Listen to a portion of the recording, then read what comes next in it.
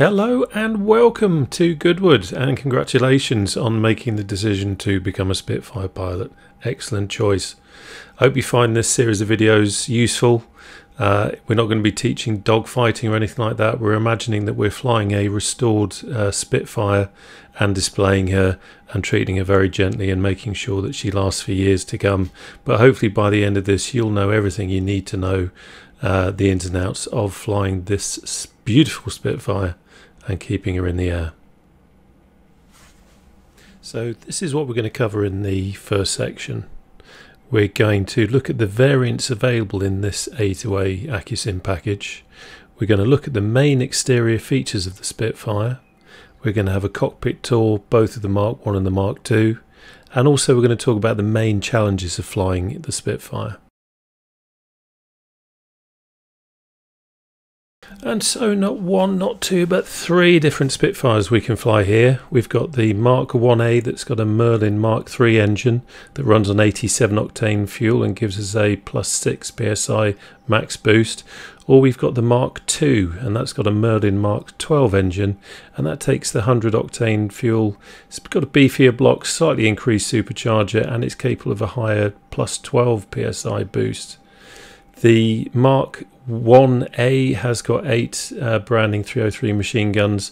The Mark 2A has got the same, but the Mark 2B has got 4 Browning 303 machine guns and 2 whopping great big cannons.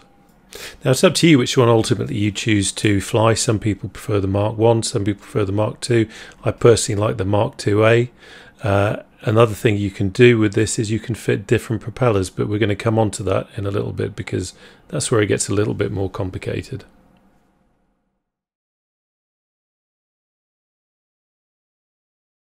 Isn't she beautiful? So what we're going to do now is just walk around the exterior of the aircraft, just looking at some certain sections of it that are of interest, just some things to point out. It just gives you a slightly better understanding of what bits are where and what they're doing. So starting here under the starboard wing, we have the all-important pitot tube, which is very useful for measuring our airspeed. This aircraft is also equipped with pitot heat, which is very useful under certain circumstances. Moving along this incredibly thin, beautiful wing, we have our oil cooler, which again is an important piece of equipment. This is a hot aircraft. We have our carburetor air intake in the centre line there, and then we have our radiator, which you will know and come to love. It's an art in itself keeping that happy. As you can see from the back here, we have different positions which are governed by a flap within the aircraft. And one of the issues with this radiator is when the flaps are down, you can see the air is blocked really from escaping, and that causes heat to increase, which can become a problem. Here on the top of the wing we have our little red indicator here that shows whether the gear is up or down. That's a useful backup. And over here we have the pressure release valve for the coolant. If you see steam coming out of there, as we have here, then you know you've overcooked your engine and everyone knows that you are mistreating it. Now the wings in our Spitfire are so thin that for the flaps to lower, an actuator arm has to pop out the top of the wing, and that pops up a flap which shows you that the flaps are down, which is a useful little visual cue. Looking at the lights here, we've got a down selector switch that lowers the lights, and then we've got left or right or off in the centre position. You have to be careful you're not travelling too fast and having the lights down at the same time. So moving around the back now, we have our rudder trim tab, which is controlled by this little wheel in the cockpit, and then we also have our elevator trim tab, which is controlled by this wheel in the cockpit. Very useful. You probably know already about trim, but very useful. Now here's one for the Morse code enthusiasts. We have our recognition lights. You can either have it on permanently, or by flicking the switch up here you can tap out some Morse code on it. Now that's for the dorsal light on the top, and now we have a ventral light on the bottom. Works exactly the same way. If you want to do some Morse code to your friends as you fly in formation, then you can crack on. And what aircraft would be complete without some nav lights? Here we have a little switch top left of the instrument panel, turns on our lights. Okay, let's talk propellers, our three different types that we have. We've got the Weybridge fixed pitch 2-blade wooden propeller. Only the first 77 Spitfire Mark 1s were fitted with it. It's designed for top speed. It reaches its top speed at the altitude at which the Merlin creates the most horsepower, which is 18,000 feet running at 3,000 RPM. Trade-off is poor takeoff performance, which we will see shortly. On the plus side, it's cheap and easy to maintain. Then we've got the de Havilland 3-bladed 2-pitch variable. Now we're making some progress. With this propeller we have two different settings, high and low, fine and coarse. This gives us the ability to select fine for takeoff and climb and coarse for high airspeed phases, for example cruise to reach top speed or high altitude. Now what the pilots found, and we know how fighter pilots like to push their machines, was if they make very careful adjustments with the 2-position lever, they can actually achieve pitches in between, and we'll talk more about that. Now we've reached our Spit proper nirvana. This is the Rotol constant speed. With this propeller, you'll notice it's slightly wider along the length of the blade than our 2-pitch. We can set our prop lever to the desired speed, or RPM, and the constant speed governor is going to make sure that it maintains it. There's certain circumstances that won't happen, and we'll cover those when we come into this in a bit more detail later. But essentially, this is giving us much more control over our aircraft, and really just giving us more gears in our bike. And there you can see the difference in takeoff length that we achieve with our three different propellers. You can see there's a huge difference between our wooden fixed pitch and our Rotol constant speed.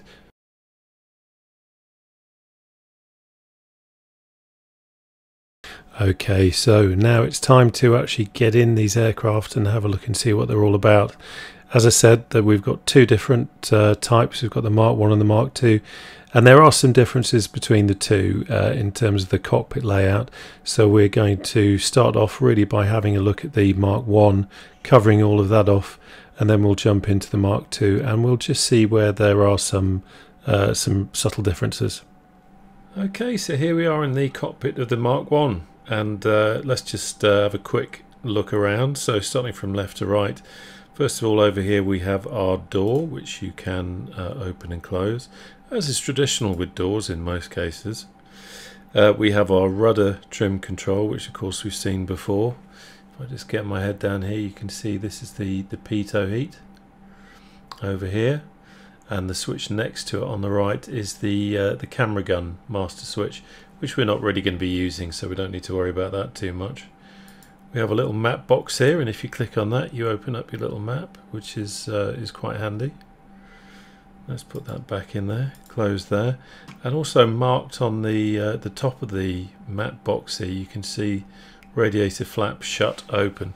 This is relating to this lever here. This is our radiator flap that you saw just before being actuated on the back of the radiator, but basically we can move that around as we see fit, and the red triangle really is the optimum aerodynamic position. So once you're up and cleaned up and in the cruise and all that good stuff, that's really where you want it. Obviously reducing the cooling effect, but it is making your aircraft more dynamic, because that can have quite an effect on your speed. Over here we have our nose, our elevator trim wheel that you've seen before. This interesting thing here is the propeller lever. It looks more to me like a plunger really, but in this position here we are fully fine, and in this position here we are fully coarse. But as I was saying, in between the two there is room for manoeuvre, which we will go into. Here we have our throttle quadrant. Very simply, we've got our throttle, we have got our mixture. Now just to confuse us, if you have flown something like a Cessna, in the Spitfire rich is over here in the back position, and lean or weak as it is in here is in the forward position there. So that's always just something to remember, because sometimes you think you've got it in the right position, you actually haven't.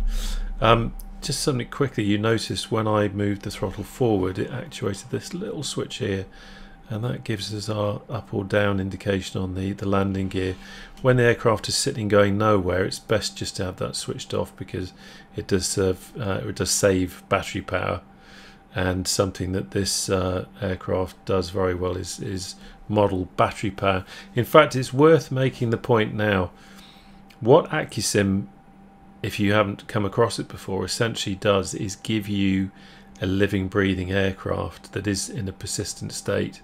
So if I leave this now with all the switches on and run the battery down, next time I come to use it, I'll have a flat battery. And this is what makes it more of a challenge and what makes it more interesting, because you really do have to look after them. You can't damage them and then load them up next time and everything's back to normal. So it teaches you to just keep an eye on these little things. Here we have the boost cutout. We'll talk about more that later, but really this is just giving you, if you absolutely needed to in a wartime situation, have that extra boost. You just flick that forward, and then depending on the engine, it'll give you a certain amount of extra boost, but only for a very short period, because the engine doesn't like it very much. But we'll talk more about that in the future. Over here, these funny little things. Over here we have that's the landing gear horn silencer if it's driving you absolutely mad. When you're running at low throttle and the engine horn, the undercarriage horn is going off in your ear, then you can switch it off. And here you can just about see how that's working. When I pull the throttle all the way back, it's pressing on that trigger, and that will cause the horn to actually sound. And also you can do it as a way of just testing that it's working beforehand. Okay, so over here we have our radio. This has a 2-position lever on the top. That is to receive, and that is to transmit. Down at the bottom we have this lever here, which is what we use to actually dial in our frequency. If you've got tooltips up or cockpit tooltips, then you'll be able to see your frequency that you're dialing in just there. Over here we have our left and right, or number 1 and number 2 magnetos. We've got our pneumatic brake supply pressure indicators over here for our brakes. So at the moment, looking at this, it's showing us around about 150 psi in the supply, but nothing actually applied to the brakes because the brakes are off. If I quickly move that, you'll see that we've got 80 both sides, and our supply has gone down a bit because we're using it.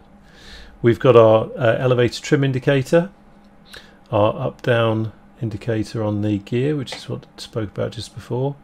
We have a clock which you have to wind, because this is the 1940s after all.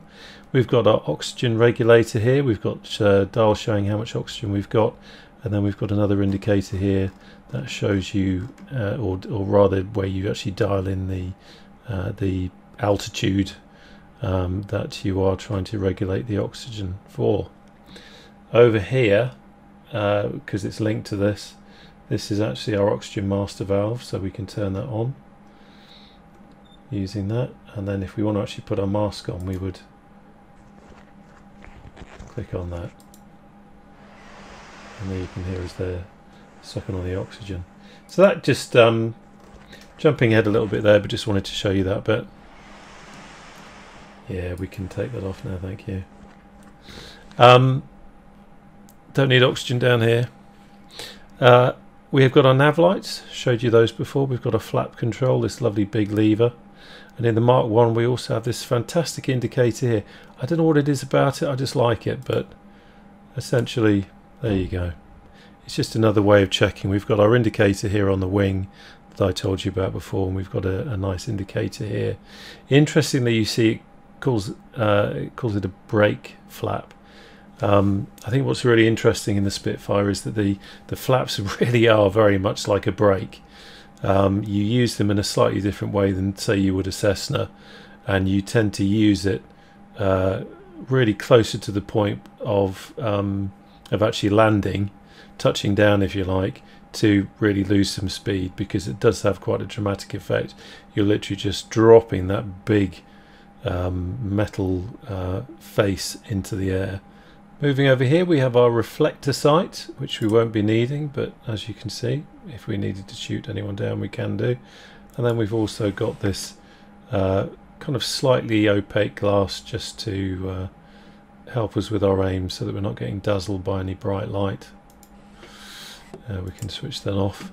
And then underneath here, you've got a control for night or day. These all work on this. It's just incredible how much they A2A have modelled it.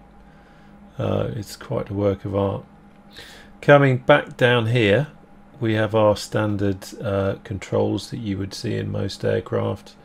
This airspeed indicator here is of course in miles an hour because we're British and this is the 1940s. Got an artificial horizon. We've got our vertical speed indicator. We've got our turn and slip indicator. We've got our gyro, which we link up with our compass down here, and we've got our altimeter over here. Just moving down here, we have our port and starboard landing lamps. We've got our lever to drop the landing lamps or retract them, and then we can change the angle with the beam here. This feature was dropped on later models. Now over here, if I can just get to it, this is your magnetic correction for the compass. Just a nice little card there, which gives you a more accurate steer. We've got our interior floodlights. Now they're the controls, and then the floodlights are here and here, and you can move those around, as you can see. We have got our fuel cocks, top and bottom. The top tank feeds into the bottom tank. In the Mark 1, jumping ahead a little bit, but in the Mark 1 we actually have a top and a bottom fuel tank indicator. In the Mark 2 we just have the bottom one, so you kind of have to do your maths in your head until you get down into the bottom tank. But to check them, we're pressing these buttons here, and as you can see, we've got nothing in the top, but we have got what's that, about 26 gallons in the bottom. Okay, so starter switch, probably one of the most important buttons. We'll see more of that in a bit. Up at the top we've got a voltmeter. Now the voltmeter is really telling us what effect or what the draw is on the electrical system, and the amps is telling us what that load actually is. And again, this is all modelled in the A2A Spit. The Mark II doesn't have both of these in there, but I'll show you those. It's only got the, I think it's only got the voltmeter in there. We've got the generator switch over here. This is helping to charge the battery and also produce electricity when the engine is actually running. We've got our RPM indicator. We've got our boost pressure. Now in a Cessna that would be your manifold pressure. Slightly different way of measuring it with this. Basically the 0 is is kind of like a standardized pressure at sea level, and the boost is then kind of measured around that. So it's slightly different. A manifold pressure indicator would you know, say for example, like now we're sitting at a aerodrome altitude. If you looked at that, the manifold pressure indicator would actually be telling you basically what the atmospheric pressure was at that point. Slightly different in the Spit with the boost. The boost here is 0. That nominal sea level atmospheric pressure setting, and it changes around that. So when we are when the throttle is down low and the engine is running and there's more suction, of course that's going to drop down into the minus figure. And conversely, when we add throttle and we're increasing the pressure, then that boost is going to increase past the 0. And usually in the Mark II, for example, we're cruising at around about boost +2. Then we've got our fuel and oil pressure gauges. our oil temperature gauge and our radiator temperature gauge. This is something that you're going to be looking at quite a lot, especially when you're on the ground. This is almost like a ticking clock. You've got about 10 minutes to get airborne in a Spit before she starts boiling over. So you get quite used to watching this. Certainly anything over 100 you shouldn't really be taking off, but we'll talk more about that in a bit. In the Mark 1 we have a starter mag. We don't have that in the Mark 2, and as I said, we've got our 2 fuel tanks here. Over here we've got our primer, so we would turn that there, unscrew it, and then give it some fuel. You notice there's a slight difference in sound because there was the fuel cocks were turned off. If I now do it again,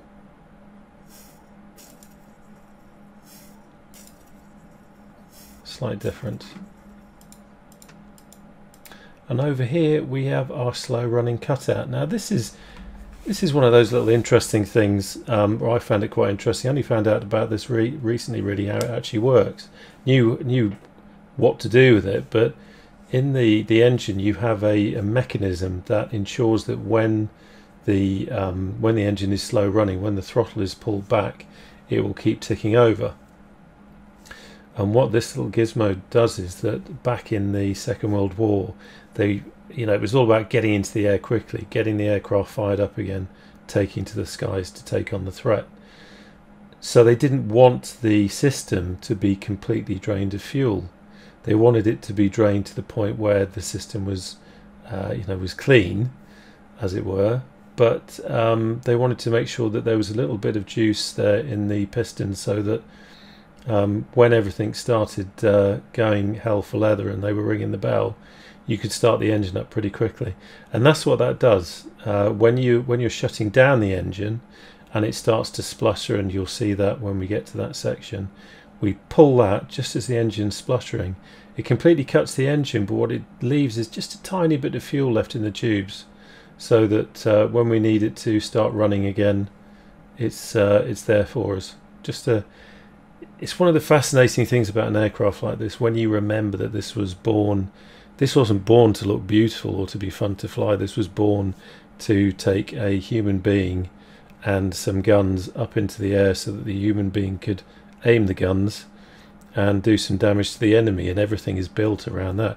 It just so happens that in designing it, they built probably the most beautiful aircraft ever produced, but I'm probably just biased. But that's one of the neat little things that come out of it.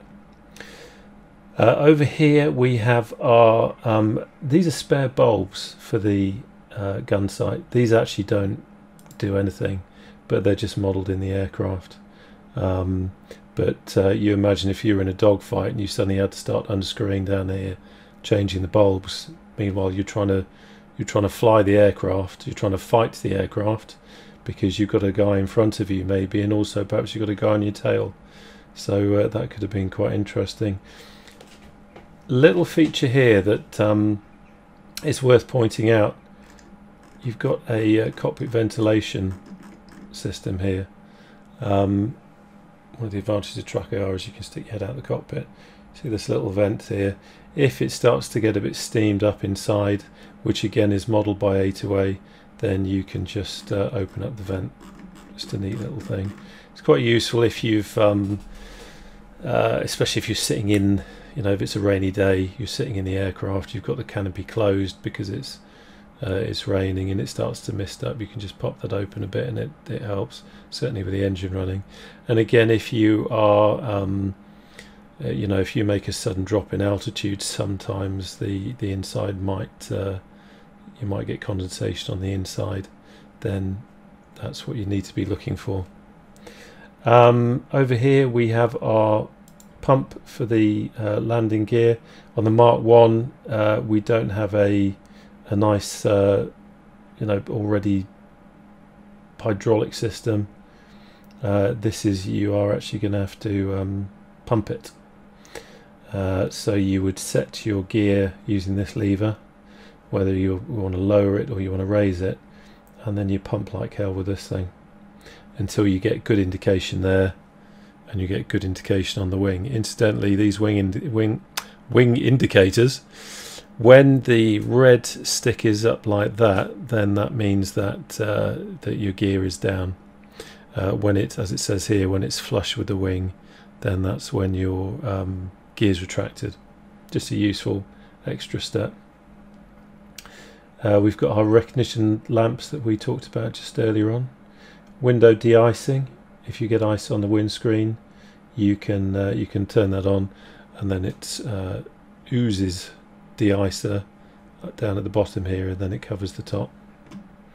We have a harness release here, not really modelled in here because like you, I'm sitting in a nice comfy chair at a desk, but if we were in the real thing and we want to move forward so that we can stretch forward and have a look at something, this harness will just give you a bit of, this harness release rather, just gives you a bit of play in the harness so that you can actually move forward, but we don't have to worry about that too much. We've got our emergency landing gear lowering bottle here. It's just a one use, but if none of this is working, you can fire that and hopefully that will inject a bit of CO2 into the system and push that down. And then we've got our oxygen system, as we talked about before, and that really covers that there. Just looking to see if there's anything else that I potentially have missed out in the Mark 1. I think that's it. I was just going to quickly talk about this here. This is, you may have heard of Pipsqueak.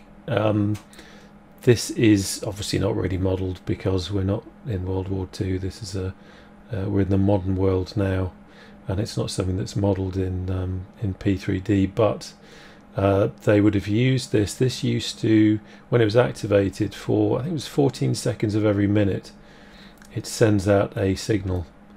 And the controllers can then use that signal to first of all identification friend and foe, but also potentially get a bearing, get a position on an aircraft, and potentially vector them to the enemy, or if needs be vector them to a recovery airfield or the home air base. But that's quite an interesting little thing. Again, you won't be using it in this, but it's worth knowing what it's all about. Just something to point out on the stick actually, which is kind of cool with the Spitfire.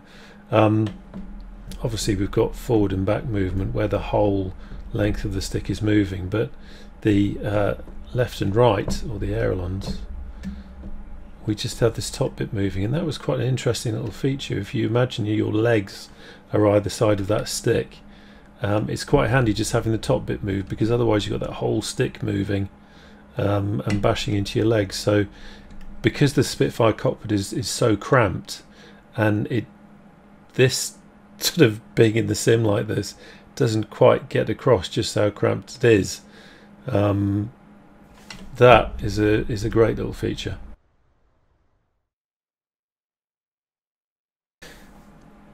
So here we are in the Mark II, and as you can see that it's slightly different. There's a lot that's the same. We haven't got our lovely little flap indicator here. We have to really use our brains, but also have a look over here in the wing and see the little flap in the wing there. We've just got the voltmeter here. We don't have the ammeter. We just have the bottom fuel tank. If you've seen the film Dunkirk, you've probably seen the bit where he's chalking up his fuel. So we've got a nice little virtual chalk space there. Over here we have our Kaufman cartridge reloader. We'll talk more about that in the future, but this has a slightly different, the Mark II has a different way of starting it.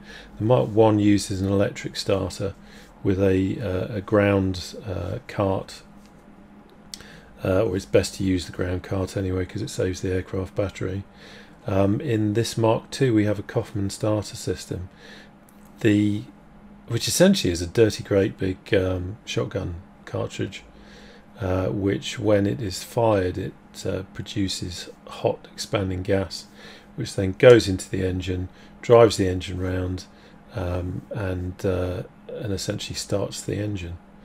The great thing about the Kaufman system is that you don't need a ground cartridge, sorry, a ground cart. And one of the issues with these auxiliary power carts was you didn't have one for every aircraft. So when you want to get a whole group of aircraft up in the air, it's actually a lot easier just to have these cartridges in the aircraft, so it's ready to go. It's like a portable starting system. Obviously the disadvantage is you can only carry 3, so when you've fired all 3, then you've run out of cartridges. But it's a pretty clever idea really for the time where they just needed to get as many aircraft into the air as quickly as they could. Again, it's something that's kind of born out of necessity from the war. What else have we got different? Got slightly different positioning here with our recognition lights, but nothing particularly different. Otherwise it is pretty much the same beast. We've got this funny little thing over here. This isn't it doesn't do anything in the sim. This is a gun camera control, but nothing kind of works on it, but it's just there for aesthetics, and we're certainly not going to be shooting anyone down. This is the cockpit that I'm more used to. I do like the Mark II, but yeah, as I say, essentially this is pretty much the same beast as the Mark I, with just a couple of slight differences. So something I want to show you. I was talking about these aircraft being living, breathing aircraft, and I want to show you the maintenance hangar. Now this is a great feature. This is one of the things that bring these aircraft to life, compared to your kind of standard simulator aircraft, which is, you know, kind of works and then you come to it the next day and it works again. These do have a life, and you can damage them, and you do need to be careful of them. So this particular one, this Mark IIa, this is the one that I'm tending to fly most at the moment. So it's got 125.8 hours on the airframe and also the engine. This actually is also the aircraft that I used as the silver Spitfire and flew it around the world, so that's why this has got a lot of hours on it. I've repainted it here to really, you know, as a tribute to the Boultbee G-ILDA TR9 Spitfire, 2-seater Spitfire, which I was lucky enough to fly in a few years ago. Should actually say Curt Lewis, he is one of the A2A Misfit Squadron pilots. He's actually also a real warbird pilot in real life, and he's an airline pilot, and he's living the dream, and he's a damn good repainter. So he did this. I was looking for a repaint to use in these videos, and he did it, so big thanks to him.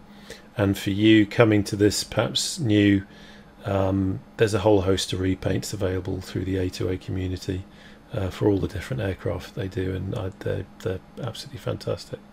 Anyway, so that's where we are with this. The report is saying nice condition. There's no notes because there's nothing for the mechanic to report. We can check our engine.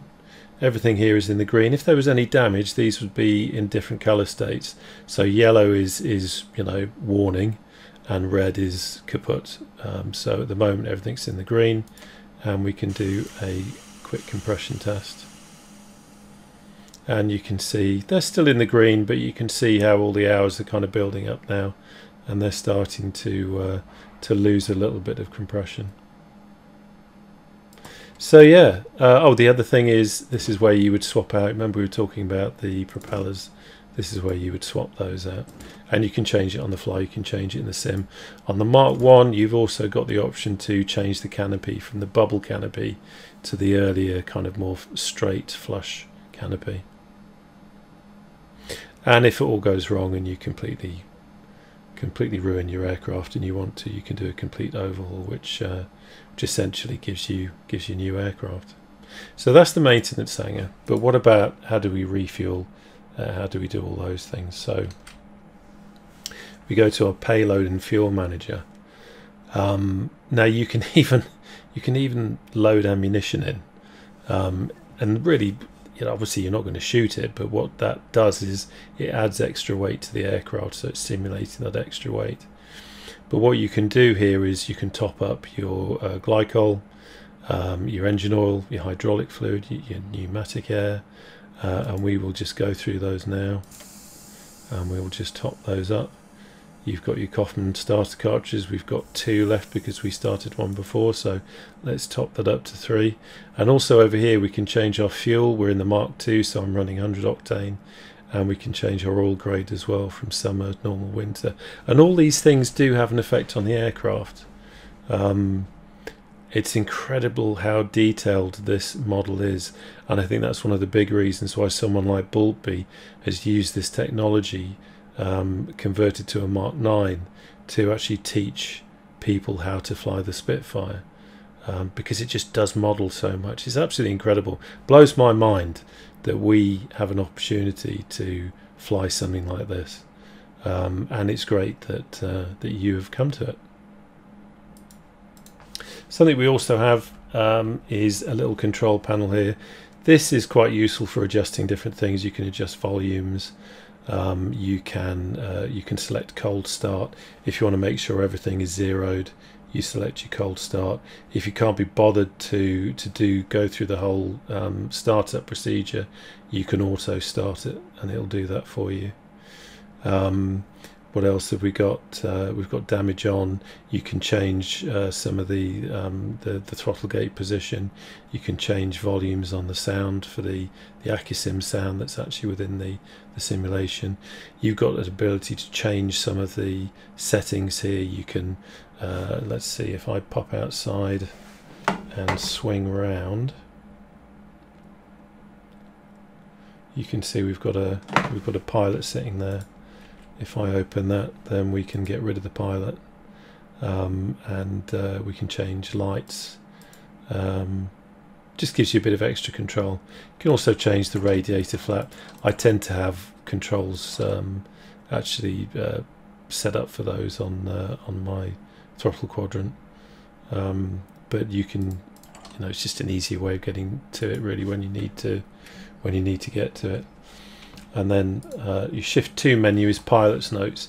This is actually really useful, especially when you're starting out. It'll tell you your current situation when you're flying. It tells you your outside temperature. It gives you your optimum power settings if you can't remember what those are. It gives you some notes here on the first page, but also you've got a checklist. Now you get a checklist with the aircraft, but if you want a quick, rough and ready and very accurate checklist, you've actually got one built into the sim, and that's quite a useful feature, especially when you're practicing to start off with, and for example when you're looking at doing run-ups and that kind of thing. It's very useful for that. Incidentally, I just want to show you, because I think this is really good. Obviously when you're doing a run-up and you've got the guys, or you've got a lot of power coming through the engine, there's a tendency for it to nose over. So the way around that is that they got a couple of chaps to hold the tail down, and that's what these guys are doing. So he's looking up then as if to say, why the hell are we doing this? The engine's not running. But don't worry lads, there is a reason for it. But there you go, just a nice little thing that they modelled in there as well, and that does work, trust me. If you don't have them holding down your tail and you open up the throttle to do a run-up check, you're going to nose over, guaranteed. So yeah, that's quite a useful little panel that does various things for you. So it's the challenges that make this aircraft really interesting and kind of differentiate it from a kind of a stock sim aircraft where everything's too easy. One of the first things to talk about is the ground handling of the Spitfire. It's known for being quite tough, and this is largely down to the way the landing gear is configured. If we look, for example, here at this beautiful Harvard, you can see that the landing gear is nicely spread apart and it's folding inwards, as it were. The actual landing gear legs are out on the wing, and it's folding inwards into the underside of the aircraft, into the fuselage side. If we look at this Mustang, very similar circumstances here. Nice wide track on the undercarriage, giving us plenty of nice ground stability as we're mooching around, whether we're taxiing or landing or taking off. That's giving us some good stability. Now look at the Spitfire. Look at how narrow that is. Now that's really for a reason, because the wings on the Spitfire were so thin to give it that speed, to give it that aerodynamic shape. The undercarriage has to fold in a different way. And what that then creates is these this narrow track on the legs. And this means that you have to be very careful. You have to be very careful taxiing. You can't take a turn too quickly, or you're going to tip the wing over. You've got to be careful on the takeoff roll. You've got to be careful on the landing as well. So it keeps you on your toes, and that's just the first challenge. And this is the next challenge, my friends, the old steamy situation. The Spitfire will overheat very quickly on the ground. One of the things that it's worth practicing when you first get your Spitfire is go through the checks, especially the run-up check, as early as you can really, and keep repeating them until you can do them very quickly without thinking. It's also worth bearing in mind that there's absolutely no point parking your Spitfire at a modern airport a great distance away from the runway that you're flying from. By the time you taxied out there, chances are you're going to be steaming anyway, so just bear that in mind as well. And keep an eye on your gauges, and when you are in the air, be very careful, be mindful of your radiator positioning, of your RPM. If your oil is too hot, for example, then you're probably running the engine too high, but also you probably need to back off on the RPM just to reduce the friction. But also with the coolant temperature, if you run it on high boost and also high RPM for any length of time, you're going to overheat the engine. So it's just something you have to be more mindful of. Other aircraft like the Mustang will do it all for you. With the Spitfire, you have to learn to look after it. But it's probably one of the key things that you have to master at the beginning, and it's something we'll be going into in more depth.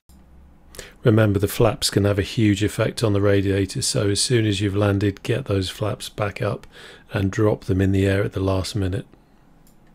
It's also a good idea to get in the habit of, as soon as you have lifted off and you're happy with your speeds, is to pull back on the power to climb power as soon as you can. That can really help with keeping those temperatures low just after takeoff, when you've just really opened the engine full out. The other challenge we have is this great big huge nose here. It's not that easy to see over it when you're taxiing or when you're doing an approach, so we tend to do a curved approach quite close to the airfield, and when we're taxiing we tend to do S-turns so that we can keep an eye out on what's in front of us and we don't bang into anything. So here we are at the end of part one now, and I hope you enjoyed it. I hope you found it useful. Hopefully we've covered pretty much everything we needed to at this stage of the series. The next stage we're going to be moving into starting the aircraft up, taxiing it, doing run-ups, getting more in depth into the systems, and I look forward to seeing you then.